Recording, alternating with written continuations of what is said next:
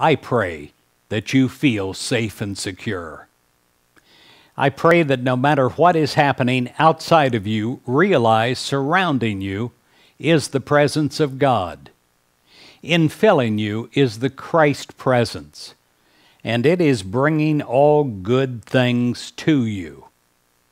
I pray that you are comforted. I pray that you're counseled by the incredible realization that you're not alone, that God is with you. Jesus' words, "Peace I leave with you. My peace I give to you. Not as the world gives, do I give to you. Let not your hearts be troubled." Well, in this moment of prayer, I ask you to accept the peace of Christ. To accept the peace of Christ. That is standing and immersing yourself, baptizing yourself in faith. And what that does for your mind and your body. Well, God, we do so right now. We immerse ourselves in you to feel safe, to feel secure. We accept the peace of the Christ.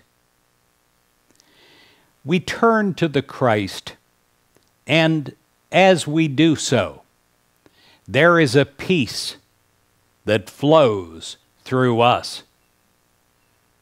I pray it's not just a concept of my mind. I pray it is an active flow, a living, thriving energy that I feel and I witness inside of myself. Christ in me is my strength. It is my stability. I do not let my heart be troubled by seeming problems or injustice. Christ power, not my power, but Christ power and peace, adjust and harmonize all. And divine outworking takes place. Divine justice prevails. I do not let my heart be troubled. God, I ask you to take my heart and infill it with peace and safety and security. The peace of Christ dissolves all discord in my life. I do not let my heart be troubled by anything, not apparent sickness, for the Christ heals, and I feel Christ healing me now, uplifting and restoring me now. I do not let my heart be troubled. I feel safe. I feel secure. I do not let any trouble come into my life by seeming lack or seeming limitation. The Christ in me provides.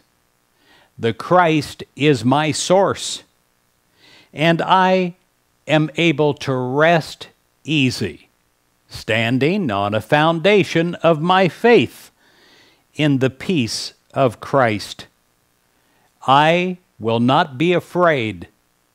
I realize that I am surrounded and infilled with safety and security.